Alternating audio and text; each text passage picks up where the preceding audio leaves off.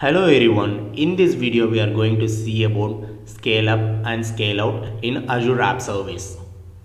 We have posted more videos on Azure Cloud Computing, Azure DevOps, Git and Azure Data Factory.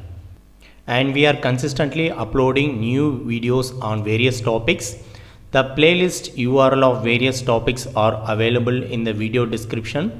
Please make use of it. If you are new to our channel, please subscribe. Your subscription will motivate us to produce more video in better quality. Before seeing how we can scale up or scale out in Azure portal, let's see what is scale up and scale out. A scale-up operation in Azure App Service is equivalent of moving your non-cloud website to a bigger physical server.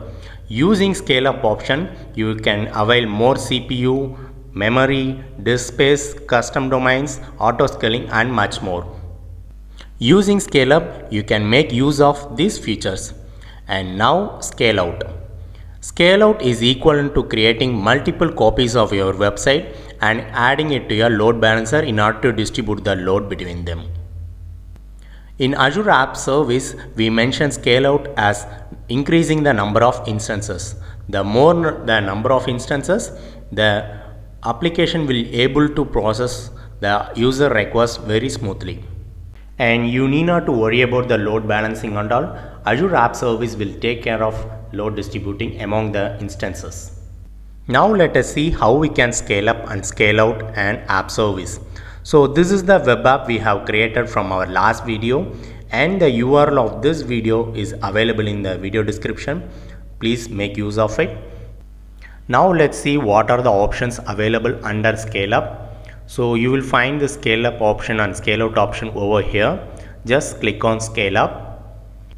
And here if you see, currently we are in free tier F1 and Azure provides 1 GB of storage as free under this tier. Let's explore the other tiers also.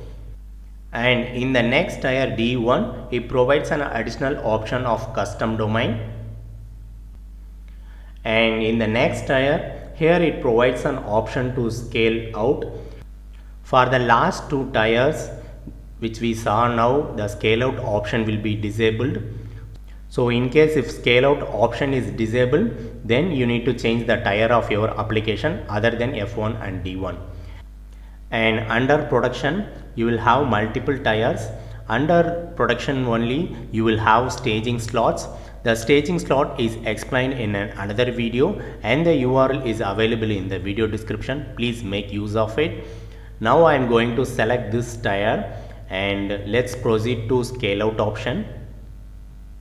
Click on apply and just navigate to scale out.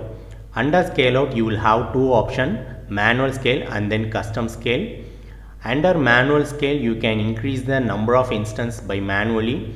Like you can increase just like this, you can drag and increase the number of instances, or in case if you want to auto scale based upon some metrics, you can go for custom scaling.